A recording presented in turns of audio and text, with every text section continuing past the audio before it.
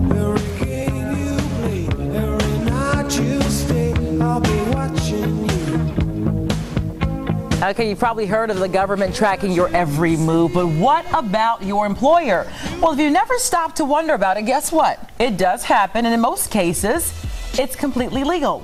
Joining us now to talk more about the ways employers are keeping tabs on you is Michael Ray Newman with ZIGLAR International. Good morning. Good morning. How you doing? I'm doing well, thank you. How are you? Very good. Appreciate you having me. And people always feel like, like someone's watching you, right? Someone... Big brother, right? Right. And now here at our building, we have cameras, so we know they're watching.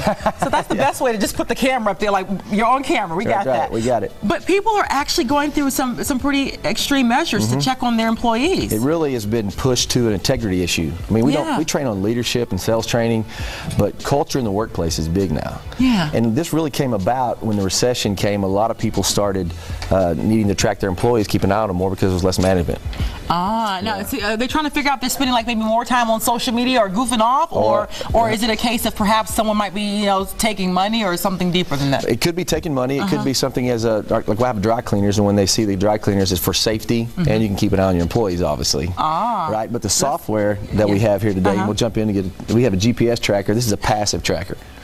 You can stick this on the car, and as you drive it, you can drive the unit around. When you pull it out, it's passive, so you have to pull it out and pull the chip out and stick it in the computer, and you can tell them where they've gone, how long it took them to be there, how long the car was idling, where they went, the addresses, and everything. I bet you some spouses have used this passive tracker. Kevin, you got one in your car. You just didn't know it yet. He didn't know. Go check it. Now, what's this right here?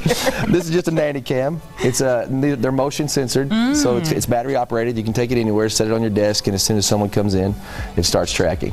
Interesting. It's pretty simple. Do you have these in your office? Okay, this right here is pretty cool. On first sight, it looks like a regular pen, right? But no, wait, there's more. It's a regular pen. It's you can do it for record meetings, audio, video, and then you just unscrew it, and there you go. And there's a little camera at the top. It's got a camera right there, and you can plug it in your computer, and that's pretty deep. You're ready to roll. And finally, we have this here. Yes, and I'll make sure we give a shout out to the Texas Plain Old Spy Center.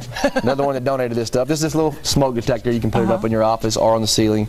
It has a nanny cam in it also, and it is motion activated. So, and these aren't that expensive either, are they?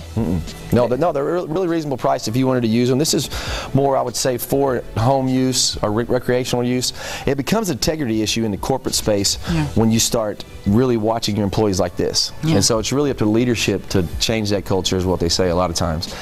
But they do have phones. They have like AirWatch on your phone now. That's the thing. We used to, back in the day, you would see a drug dealer had 2 phones. Now it's a corporate guy, because they have their own personal phone and they have their other phones. Well, thanks for shedding light on this morning. Problem. Look out for the 2 phones, the shady pen, the smoke detector, and everything else. Back to you, Lynn. Thank you, guys.